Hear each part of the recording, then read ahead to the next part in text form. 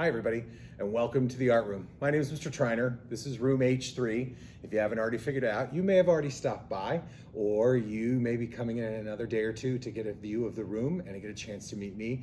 So I thought what I would do is I would put together a welcome video that gives you some information. You obviously could share it with your parents. I'm going to as part of my Parents' Night presentation, but I wanted you to have some basic information, and we're gonna have a chance to get to know each other obviously very well. But let's talk a little bit about this classroom, this school, and how things operate in here. So, as I said, my name is Mr. Triner. I've been teaching here at Hoover High School this is my 30th year. So I guess you could say, yeah, I'm old.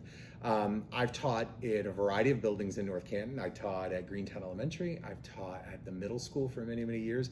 And I've been here at Hoover High School for 22 years.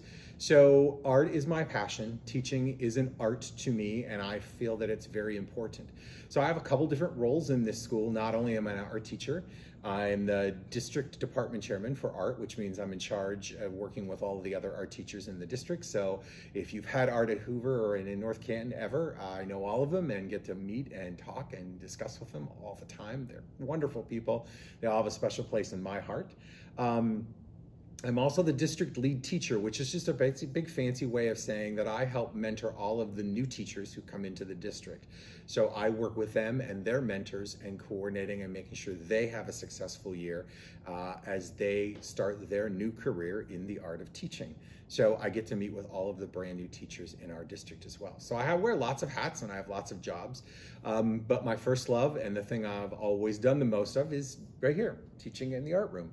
And specifically in this room, in room H3. There are three things that are really important to me. Number one is your safety. Your safety meaning your health, emotionally, physically, and making sure that you feel comfortable, confident, and feel like you belong in this space, because you're gonna spend a lot of time in here. If you're not new to the art room, you know that we spend a whole year together academically. If you're new to the art room and you're taking my Art 1 course, we're in here for a year together. So it's really important that while you're in here, that you're healthy, physically and emotionally, and that you feel confident and comfortable while you're here. The second thing that's important to me is your learning. I need you to know that learning is important. It takes a secondary seat to your safety, but learning is important. And I feel that not only is your learning important, but that we respect everybody else's learning. Everybody else in here is going to need to learn as well as you do. So I need to respect your learning, but I need you to also respect everybody else's ability to be able to do that. And the third thing for me is really important is your growth. How are you growing not only as an artist? That's really big to me because that's my passion and my love, but also how are you growing as a human being? Are you understanding the protocols that we're putting in place this year that are all brand new to all of us because there's a huge learning curve? And are you respecting each other as human beings? So, and have you grown from where we were? Certainly when this all started in March, we learned and thought in one way, and certainly I think we could all agree that things have dramatically changed now that we're starting school back here in August. So your growth as an artist and a human being is important to me. So those are the three things: safety, learning, and your growth. Those are big for me. Let's talk a little bit about the classroom for a minute. So if you can see behind me, you see there's plenty of room for social distancing. So if you're in my largest class, you can guarantee that there's at least 5.5 feet probably away from another human being. In most cases, I've tried to make it 6 feet. So I'm right now sitting at one classroom table where only 2 people will be sitting. And you can see behind me, there are more tables in the back. So there should be plenty of room to social distance for everybody in here. I'm gonna let you choose your seat, but you need to know that once you choose that seat, I'm gonna ask that you stay in that seat and be respectful of that. Not only because it's important for when a sub's here or when I'm taking attendance, but the new reality, which is it makes it better for us to understand who you've come in contact with each day as we sort of try to keep track of your health and safety. Number two, this little guy here dangling on my wrist is important, a mask. You'll be wearing that when you're in here all the time.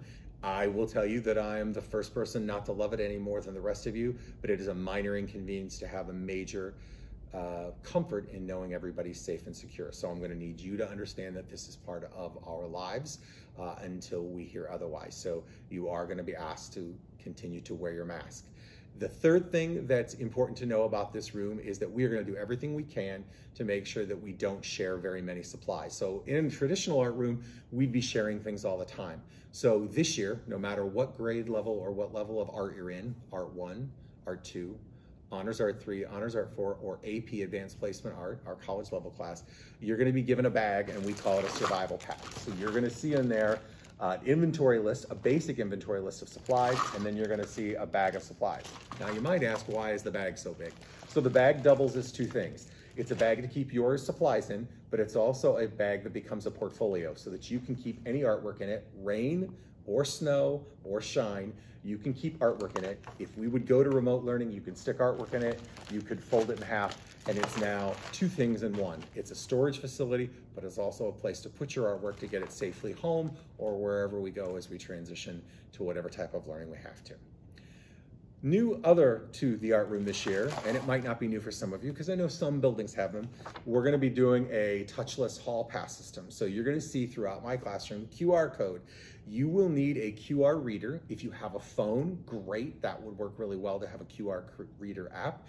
If you don't have a phone, you can also get a QR code reader on your Chromebook, and your job is to then scan this with your computer or your phone. I like to use my phone, just like I am right now, but that's up to you.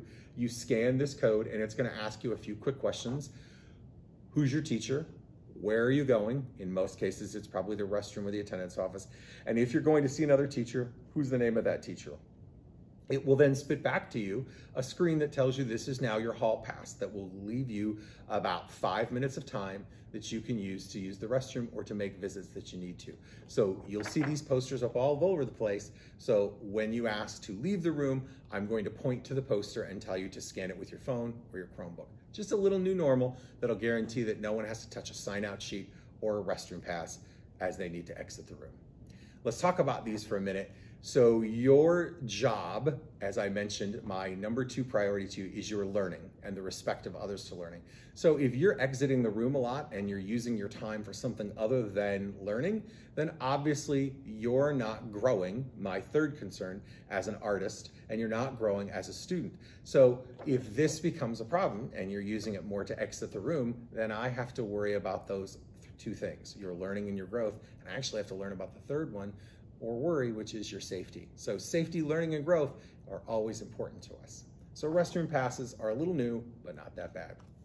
The last thing I need you to know is throughout my room, you'll see a bunch of posters, and it's sort of my mantra that I live by, and I call it grit, growth, and gratitude. The reason why I say grit, growth, and gratitude is that life will always be a challenge. If you are in the game of life, there are things that are going to present you with a challenge. Your job is to figure out how to overcome those challenges, manage those challenges, whether they're small, like learning how to walk on the correct side of a hallway, like making sure that you can tolerate keeping a mask on. That's part of being gritful, being aware that you need to be responsible to overcome challenges, no matter how big or how small they are. The second thing on that list is growth. Growth to me is, am I trying to make improvement from where I am? You're all going to come in as artists. You're all going to come in as human beings at one point. And my hope is through your experience in working with me, and I know that my experience working with you, I hope to grow. Because every year I've taught, all 30 years, I've learned a little something from somebody. And it's taught me how to be the best teacher I can be. And the last one is gratitude. If I'm not thankful for you, and I'm not thankful for what you bring every day, I can't get through and do the other two things. And I also can't be grateful for the fact that I've been able to accomplish a lot because of how much grit I had. So you'll hear me say those 3 words a lot. You'll hear me say those in probably some of the most challenging times I have. I've committed to that mantra of growth, grit, and gratitude. I hope you'll see that it's important to you, because to me in the end, it's about being better, being tough, and being thankful. I hope you have a great year. We're going to do a lot of wonderful art making together. So I know it's going to be great. I'm looking forward to it. I'm looking forward to seeing human beings again in person, even though you might be masked up. I need you to know that seeing you from here up is still just as important as anything. Being in person and getting to see you and having those experiences. So I look forward to seeing you. I hope you have a great year. I'm ready for one too. See you soon.